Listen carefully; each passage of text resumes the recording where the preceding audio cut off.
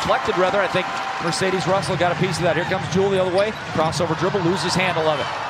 First turnover of the game. Streaking down the floor. Now it is at 9. Spin move by Howard. It gets poked free. So Seattle, that's been their bugaboo today. They've been sloppy. 11 turnovers. Robinson floats it. 2 other players in double figures. Natasha with 10 and Alicia Clark with 10.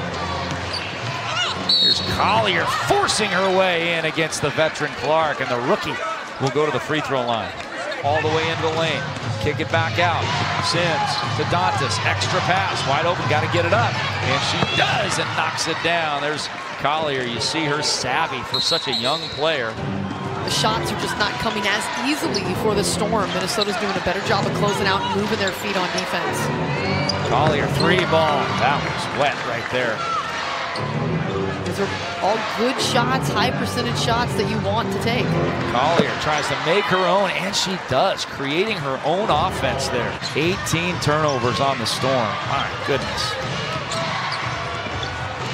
Bounce pass inside, and 2 more points off turnover, potentially 3.